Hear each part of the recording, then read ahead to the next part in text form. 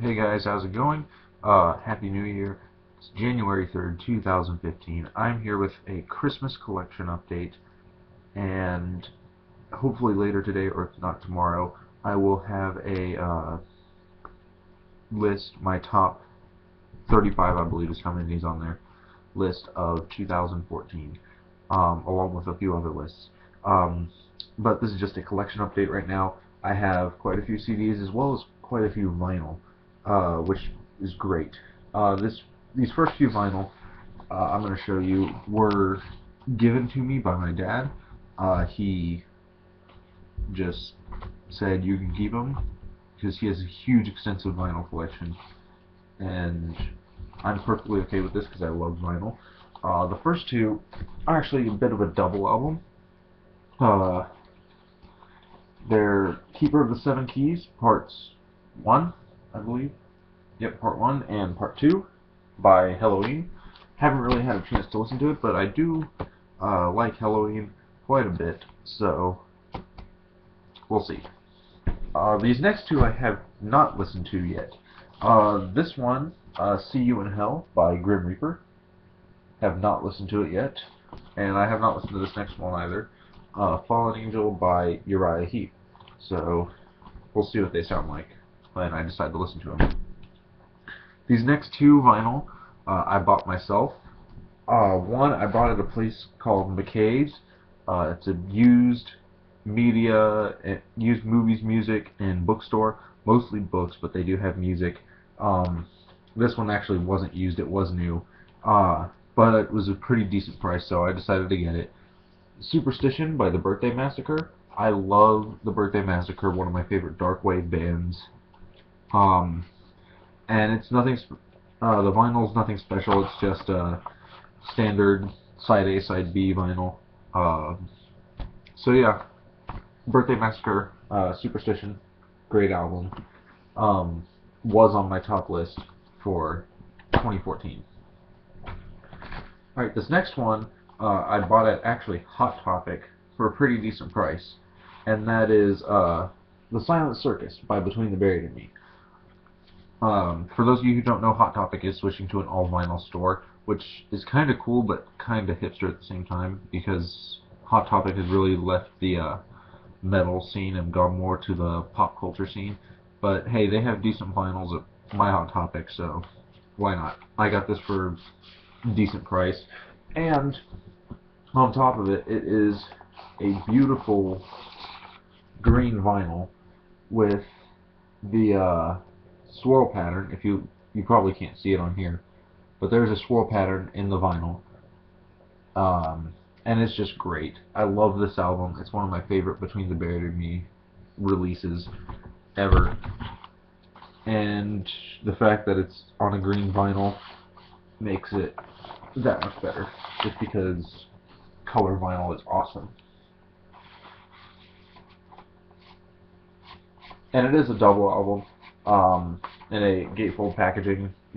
Inside the gatefold is just the lyrics and thanks and stuff like that. But the other album is green as well. If my stuff will stop falling everywhere. Alright, and now for the CDs. These first four my aunt got for me on Christmas Eve.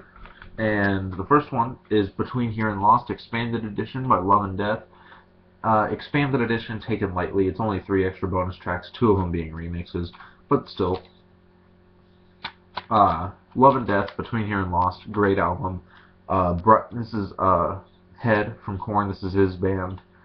This was his album from 2013, and it's just great. Head's a great singer, great guitarist. So if you haven't checked this out, please do, because it's a great debut album from Brian Welsh's band.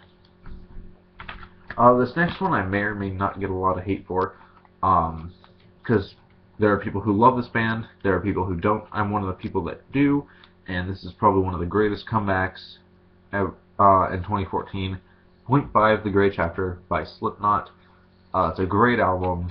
I love how Slipknot were able to come back and just brute force and tear up 2014 with this record. So Point 5, The Grey Chapter by Slipknot. This next one I was surprised she was able to find, because I've been looking everywhere for it and never found it. Z2 by Devin Townsend. The first disc, Sky Blue, right there, is a Devin Townsend Project album. And, of course, for any of you Devin Townsend fans, you were waiting for this one. The second disc, Dark Matters, is the second Ziltoid album, which both discs are just phenomenal. Personally, I do like Sky Blue a little bit more, but not to bash the Ziltoid album, because both discs are damn near perfect. It's a great album. Z2 by Devin Townsend. And the last one, I'm also surprised she found out here, because, you know, Tennessee, redneck. Yeah, I'm in the middle of Hicktown, or Hick Central, United States. But Sunbather by Deafheaven, great post-rock, post-metal album, and it's just great. There's no real words to describe this album. It was one of the greatest albums of 2013, and that's all I can really say about it. Sunbather by Deafheaven. This next one's a bit of an older release. In fact, I believe it was released in '04, and it took me forever to find this one. Actually, I didn't even find it. My parents got it for me for Christmas, because my dad knows how long I've been looking for it. A-Motion by Perfect Circle. It's a CD, or a remix CD / DVD with with a bunch of music videos, a couple live tracks,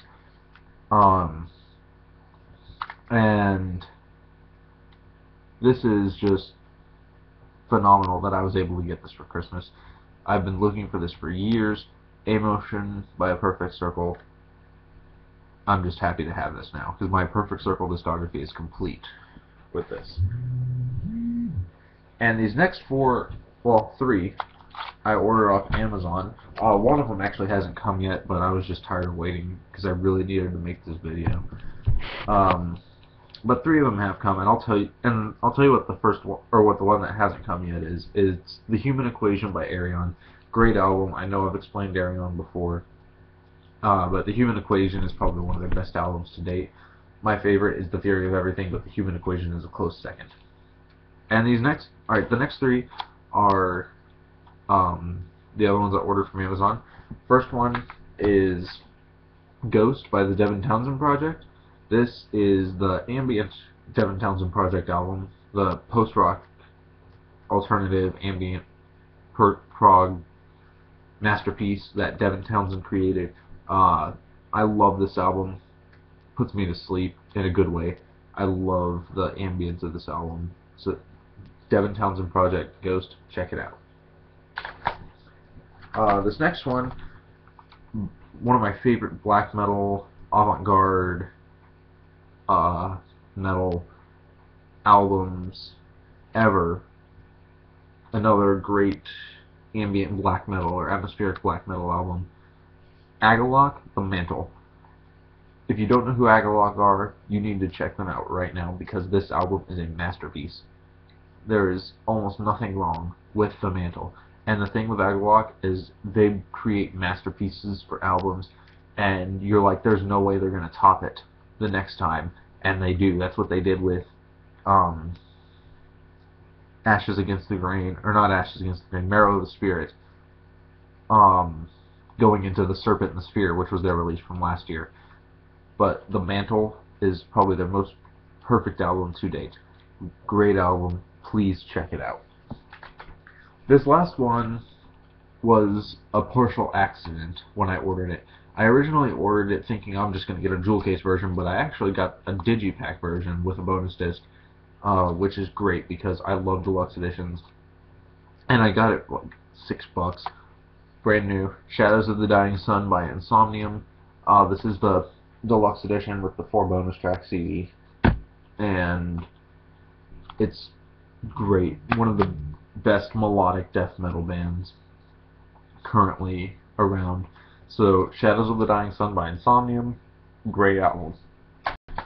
And this last one I picked up at McKay's because it was like $1.49. It was under the very scratched section of their CDs, and it's The weird part about it is it's not scratched at all. It's like brand new. But I only paid like $1.50 for it. The Melody and the Energetic Nature of Volume by Evans Blue. My favorite Evans Blue album. And not to say that their new singer's bad, but I think I prefer their old singer. So, yeah. Melody and Energetic Nature of Volume by Evans Blue. And that is all I have from the Christmas stuff. That, wow, it was a long video. It's been 10.5 minutes so far. So, yeah, that's all I have for you right now. I will come back with my lists for last year, and I will see you guys later.